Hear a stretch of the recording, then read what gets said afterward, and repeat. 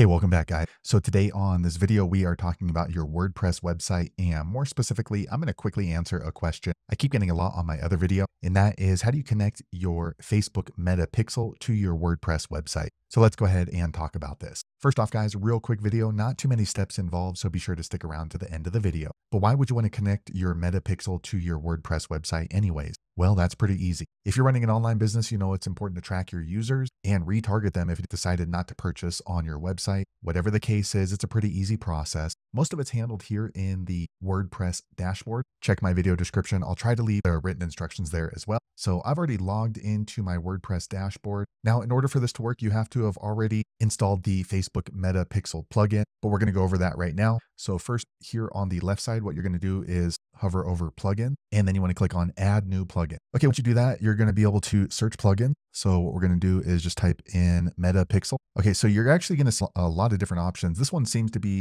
pretty popular right here, Pixel Your Site. I usually use this one, Meta Pixel for WordPress, just because it comes directly from Facebook and you can log in immediately. So that's what we're going to use today. So I'm going to go ahead and install now Meta Pixel for WordPress. And you can see the author is Facebook. Okay, now it's installed. I'm going to activate it right here. Okay, now the plugin is activated. So we're going to scroll down in our list of plugins and just look for Meta Pixel for WordPress. And we're going to click on settings. Okay, so as you can see, in order to connect your Facebook Meta Pixel to your WordPress website, you need to log into your Facebook by clicking right here, get started. Okay, next this window pops up asking if you want to continue as your name. So you want to be sure to use the account that you run your ads with. So for me, this is correct. If not, click right here and then log into your other account. Okay, so next they're letting you know if you connect your Facebook to WordPress, you'll be sharing this information. If you're okay with that, click on next. Okay, so this is kind of important. So you want to make sure this all matches up. So first you want to check the business portfolio and then the correct Facebook business page. If it's showing the wrong one, you want to click on this little arrow and then choose the correct one. You can choose to connect an Instagram profile if you want to do that. Also choose the correct ad account. And then here is where you can go ahead and choose the Meta Pixel.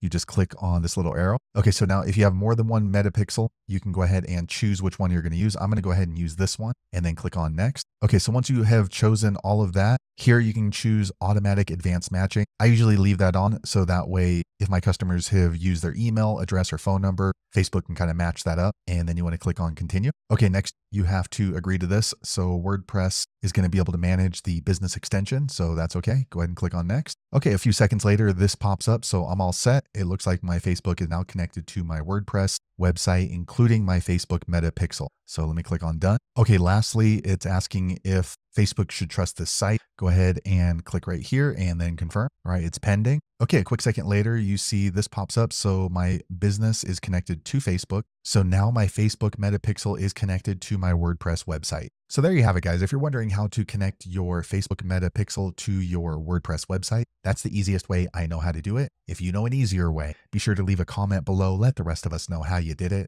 Hopefully you found that video useful. If so, click thumbs up or maybe consider subscribing to my channel, and I hope to see you on the next video. Thanks again for watching.